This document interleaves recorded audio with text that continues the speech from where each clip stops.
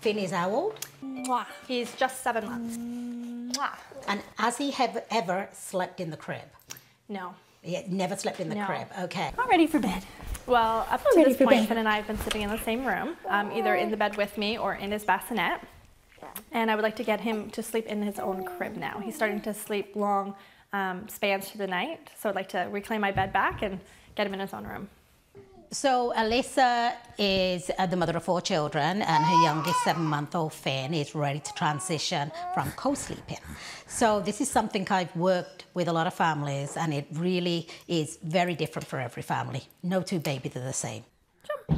Part of the transition, because of co-sleeping, what I would suggest is that we bring the crib up to the bed and that you actually sleep in the bed with baby in the crib. He clearly doesn't mind the crib at all at this point. You know, things could change, but may not be as traumatic as you think it's going to be. I would expect mom to put the baby in the crib, but to stay in the room with him, to put the bed beside the crib and, you know, gently soothe the baby through that traumatizing change. Depends also on you as a person, right?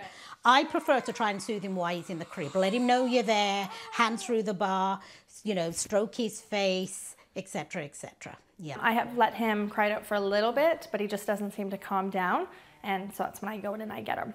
I feel like it's time though. I would like to reclaim my bed, have some bedtime with my husband now. It's time. It's time. So see, you can do it. He's asleep. Will you come back tonight? I'll be back tonight.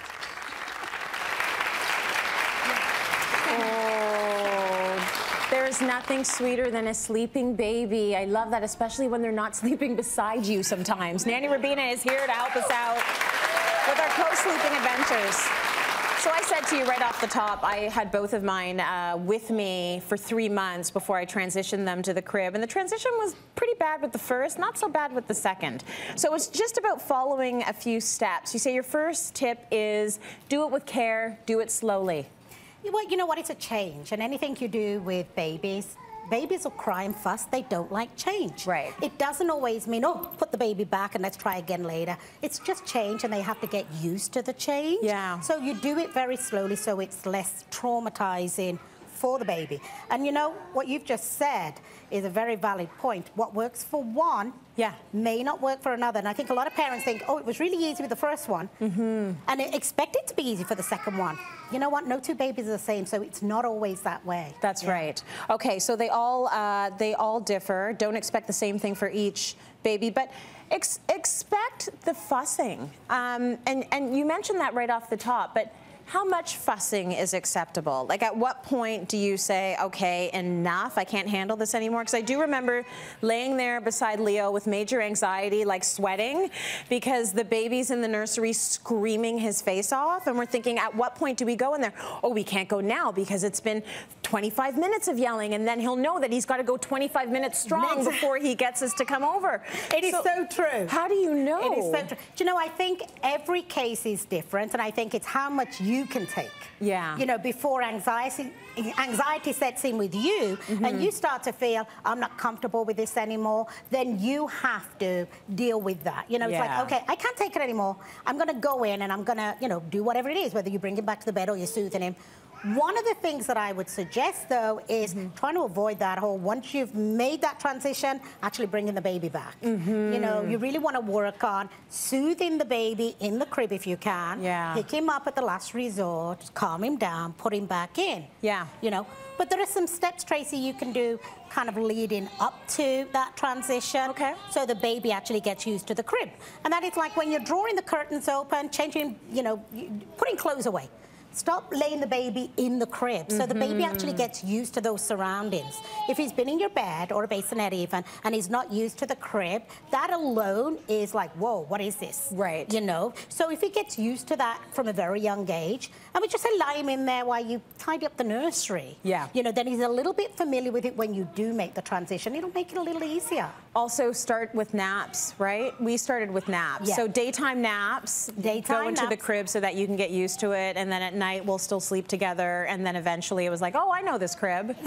Right? Because they've been there, you hope. You hope. Well, some babies will do that, and as I said, some babies, and many babies actually, will transition with a little fussing. There are those babies that are like, I'm not taking any of this. You're right. I'm in your bed, and I'm probably going to stay here till I'm 7, 8, 9. Yeah. There are those. I'm actually responsible for that happening. Did I confess that? Yes, I did. Yeah. Family went away, brought the baby into the bed, and Mum told me she was there till she was 7.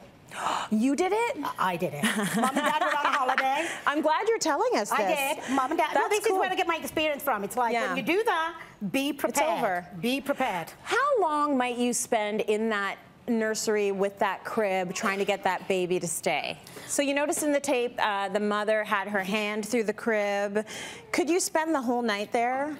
And you're sleeping on the ground? Because the chances of that happening, again, sorry moms, I'm sorry to burst your bubble, but that all took place and the baby really did settle in the crib for the first time within probably 5 or 10 minutes. That's amazing. It was. And I think mom was more anxious about that happening than the baby was. The baby's like, had enough with sleeping with you, put me down and let me sleep. Yes. But the truth of the matter is, you know, you putting your hand through it could go on much longer. Every baby's different. You could stay there. You could end up staying there for the night. Oh, gosh. And that's okay to start with, Tracy. Yeah. You've got to sleep in the bed beside the crib, put your hand through, calm the baby every time the baby wakes up, and eventually you slowly go back to your own bed. Right. But in the first few days, you may want to end up sleeping there because chances are you're not going to get a lot of sleep in the first couple of days. Baby wakes. The baby struggles to put himself back to sleep because he's used to you being there. Right. Different surroundings, different feeling. That's what it is, you know? Okay. Yeah. We did the opposite. We just bought our kids really big beds so we can co-sleep with them in their beds. So now we've got to get Tracy out of the bed. Okay, so you say step by step. Actually, I think it has to do with her age as well. I said just a couple of nights ago, Eva came up and woke me up at about 10 to 2 in the morning asking for her vitamins. So I went downstairs and I slept with her for a couple of hours, and it was the worst sleep ever. And I said, I don't care because you're my last child and whatever. Yeah. I will have some bad sleeps and I will have some discomfort if she comes and bugs me every other night or a couple of times a month. I'm all right with it. So you have to decide what's good with your family. Absolutely. What's good for you, you know, what suits you may not suit the next person. Yeah. But the truth is, you got to do it for your own comfort level. That's right.